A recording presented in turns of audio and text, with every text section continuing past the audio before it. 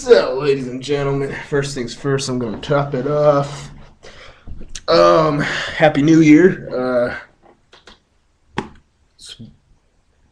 It was made some crazy resolutions, but it's none of your business. Anyway, so here I am showing books again. Mathematics for 3D game programming and computer graphics. Yes, I have started reading this book because this is a readable book. This is my book for linear algebra. Now, it is a very awesome book because it really goes in depth to the artsy-fartsy while simultaneously being, the mathematics of creating that artsy-fartsy stuff in graphics. So this is actually programming graphics. And, I had no idea vectors and matrices and all this crap actually went into physics I could see in the game alone, but I had no idea that it also applied to the meshes and graphics inside. So I can see where calculus is actually connecting in with this linear algebra and that we're applying. Linear algebra with Richard Behin is also a programming class as well as a math class. So we do get programming assignments, and we are doing a programming project with 3D graphics inside of linear algebra.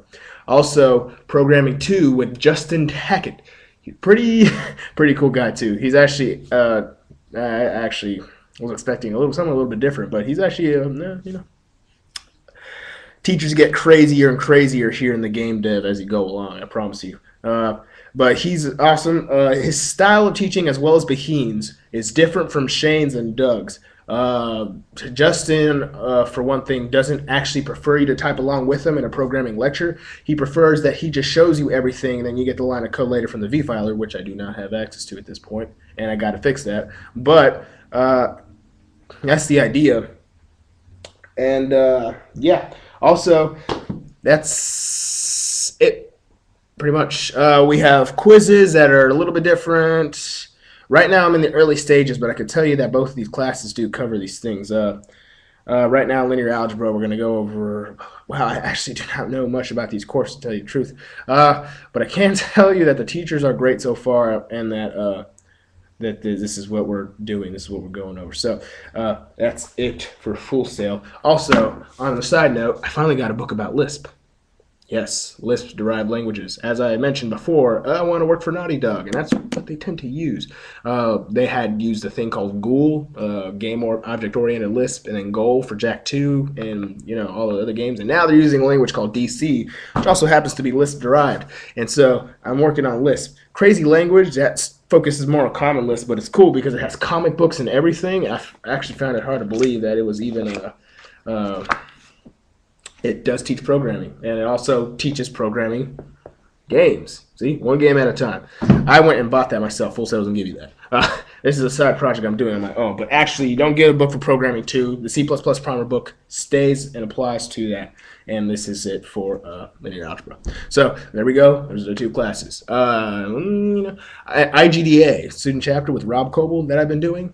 Last turnout was very successful, although I don't say that the guest speaker was as interesting as the last, but this time around it looks like we're going to have a good turnout again, because I can tell on Twitter and stuff, and we're going to definitely have a better guest speaker from Electronic Arts. So, and that is for, yeah, Rob's a cool guy. Yeah. Hopefully I can actually, maybe get you guys to meet him via video. Speaking of which, interview video. You guys are getting impatient with me. I know this. I will get that to you. I will, I promise. This is tricky because, a lot of people get busy and they have their schedules to attend to as well. So that's the hard part. But I'll tell you this. Have some fun giving me ideas, because I don't, like I said, my inspiration is Miguel J. Torres. I don't think I'm quite as interesting as him. For one thing, I can't use Final Cut. I'm not a film student. I can use Windows Movie Maker, but then I get made fun of. So I think, the best I could do, I don't know if it's my charisma or anything, because my views have been steadily declining. So until I get more views, I don't feel the pressure to actually build upon and get an interview video to you guys.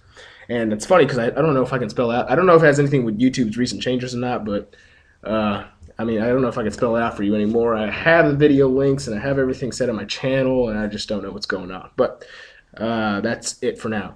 Thanks for listening, guys. I hope to see you soon. This is just a real quickie and then let you know what's going on. All right, bye.